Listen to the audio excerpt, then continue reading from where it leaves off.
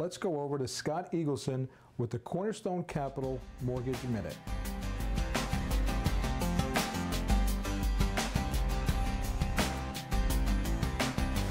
Hello, I'm Scott Eagleson. Today's February 18th, 2011. I'd like to take a look at today's 30-year fixed rate, which is at 5%, which is up about 1/4% since our last report. If we look back about a year ago, in February 2010, the national average was about 5.03%. So rates are relatively unchanged since a year ago. However, rates are still well below the 10-year average, which was 5.96%. With the spring market approaching, more and more houses are becoming available, allowing for great opportunity to take advantage of the low rates. Thank you, and back to you, Joe.